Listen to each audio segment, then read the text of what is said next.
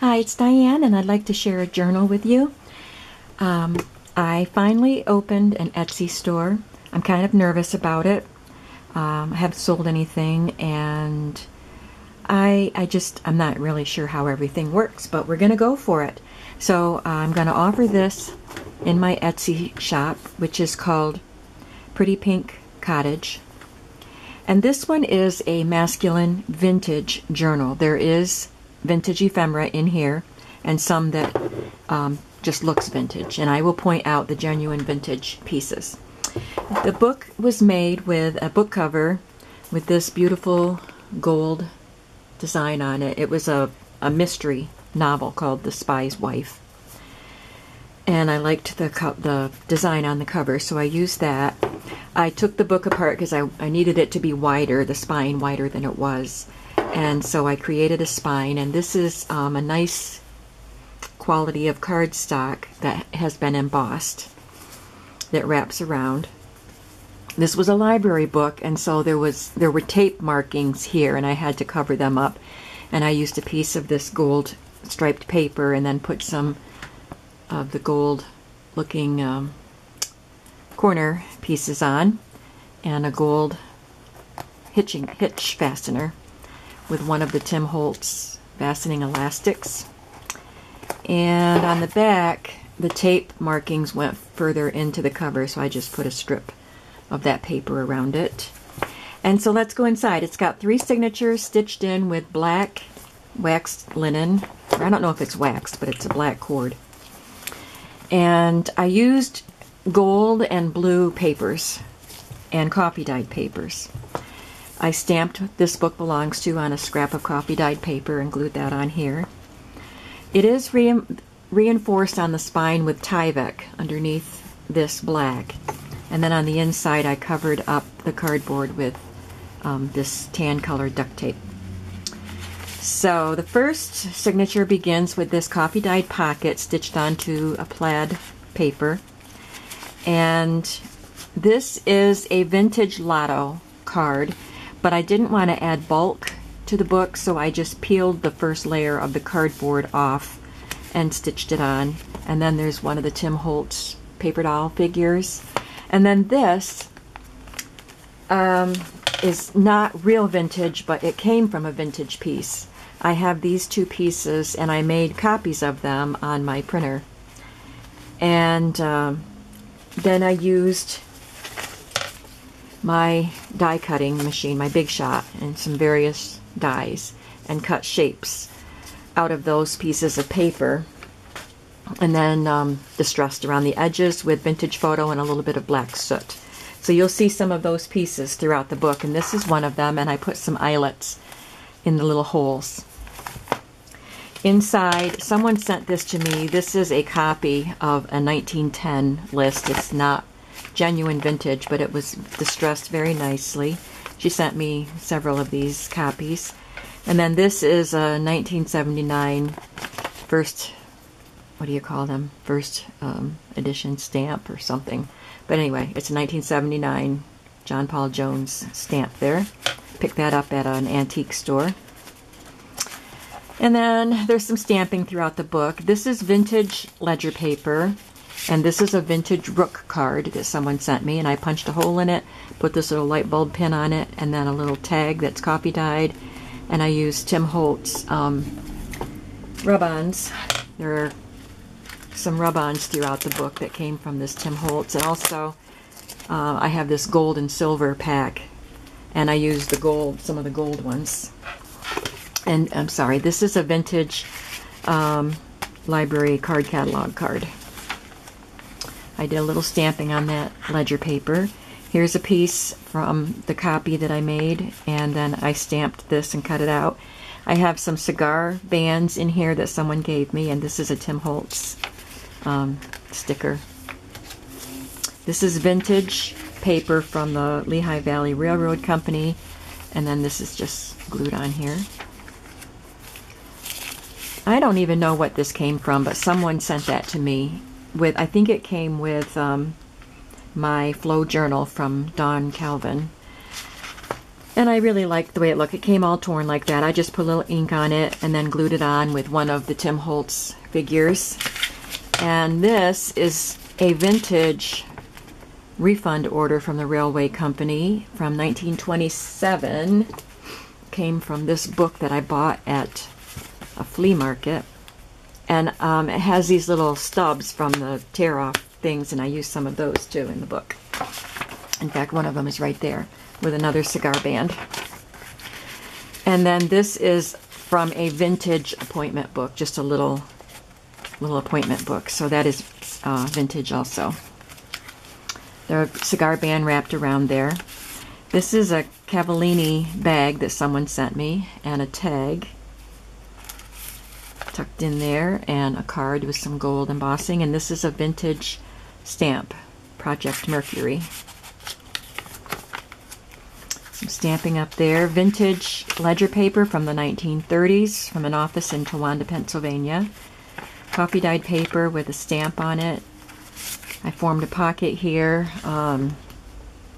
This cutout, die cut, was sent to me, and this is from my Big Shot machine. And it's made with coffee dyed manila file folder, and it says, "Proceed as if success is inevitable." Here's one of the Tim Holtz figures and a Tim Holtz clock. And here's a copy I made of the apprentice membership card for the Elmira Stereotypers Union number 69 from 1914. This is just a copy, but I used ink on it, and I have a stamp that stamps these speckles. And I thought that turned out pretty nice. In the centers of the book, of the signatures, I used, these are Tim Holtz little cutouts from this little piece of paper. And I used Tim Holtz stickers on the other ones.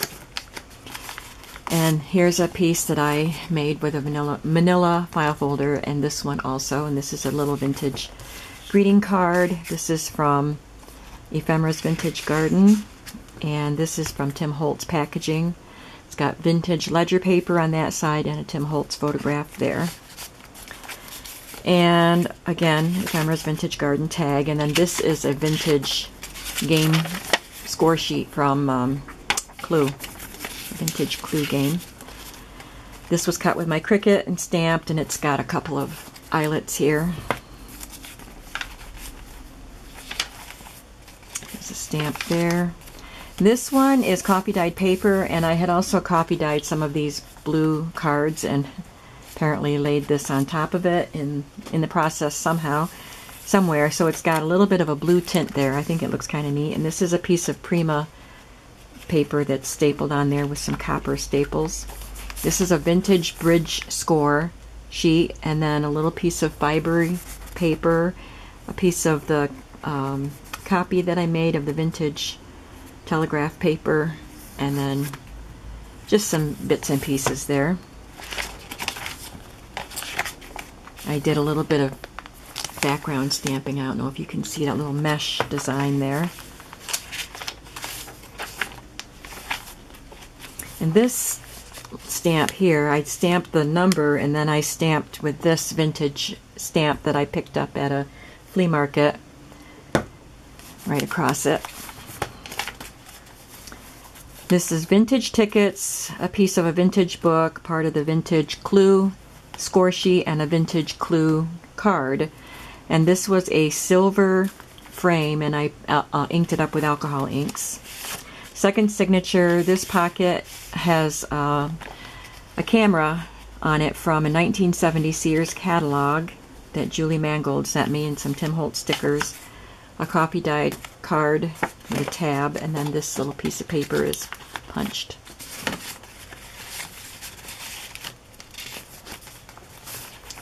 The vintage ledger paper. I like the way this little collage turned out with a little tiny tuck spot for this card. Nothing here is vintage, it's just made to look vintage. I put a little blue ink around the edges of this so that it wouldn't blend into the page too much. Look at that beautiful staining on that coffee dyed paper. I love the way that turned out. This is stamped with some Stampin' Up! Alphabet stamps. I think it's called Graffiti, and it's an retired stamp set. This is vintage. This is just copy dyed paper. These are vintage stamps that someone sent me. Someone also sent me this little bag. I glued it on as a tuck spot. There's a tag in there. And this came from Jenny Bolin, I think. There's a sheet of those perforated cards. Make Everyday Extraordinary. Vintage Ledger. I love the pink and lavender colors in that. And here's a Tim Holtz card. Here's some of that gold rub-on. And another Tim Holtz card. And this is from a vintage pharmacy student's book, notebook. Albany College of Pharmacy. This one doesn't have a date on it. This was just used as scratch paper, but I think that some of them were dated 1920s, 1927 or something like that. But that's a very vintage piece of paper. Here's the center with Tim Holtz stickers on the strings. I was purchasing some vintage photographs at a flea market, and this one was torn, and he just gave it to me for free. I thought it looked pretty neat in this book. Someone sent me this image of a vintage Chicago United Airlines poster, and there's a vintage piece of paper on the back. Here's a vintage playing card that someone sent me. Don't even know what kind of a game it is. And there's another cigar band and just some pieces here. There's some stitching. There's a lot of stamping.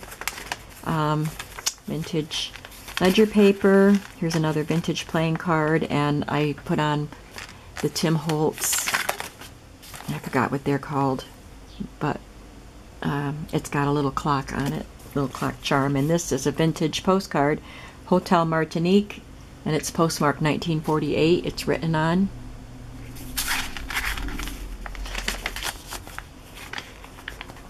This is a stamp and some ruffled pleated paper. Vintage stamps up here. There's a rub-on. This is a vintage paper. Typewriter, and again stamped with this vintage stamp. I have two of them, so I think I used both of those stamps in this book. This is a good card to put a photograph on.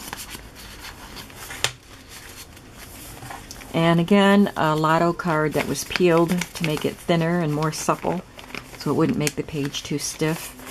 And another one of those refund orders from the railway book, the little coupon book. This is from the another railway company, and I believe this, when I see the date on these, I think it's 1912 or something like that. Yeah, this particular page doesn't have the date on it, but it came out of a book, and I'm pretty sure it's 1912. And there's some more gold rub-on. Another cigar band. The 1930s. This is a stationery sheet, a full-size sheet, just folded up, and a vintage dictionary piece. And then these are some stickers from this Tim Holtz industrial sticker sheet that someone sent me.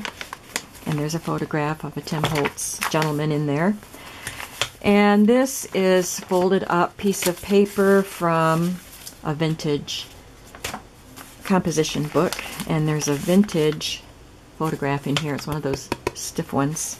Look at that gentleman there. From Binghamton, New York, which is about an hour away from me. Vintage ledger paper. This came from a book. I don't even know what the name of the book was, but I love that image, and I just used some scraps inside it to make a little booklet. Another Tim Holtz gentleman there, stitched on as a pocket. Some Tim Holtz stickers in the center. A vintage postcard of Mark Twain's summer home, Quarry Farm, East Hill, Elmira, New York. And a vintage photograph of San Diego Fair, August 1935, I think.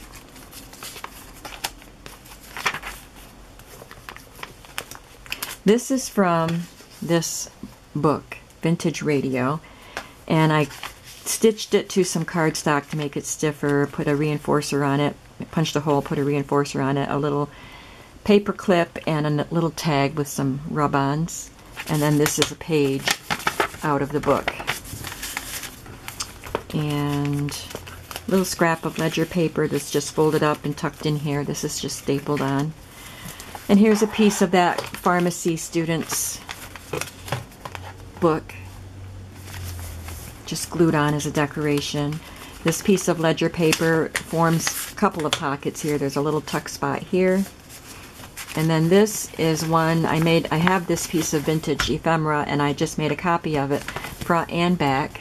So you can see the writing on the back, and then glued it together and folded it up. I folded it on the crease lines that are visible on the paper. So, and this is vintage pharmacy prescription.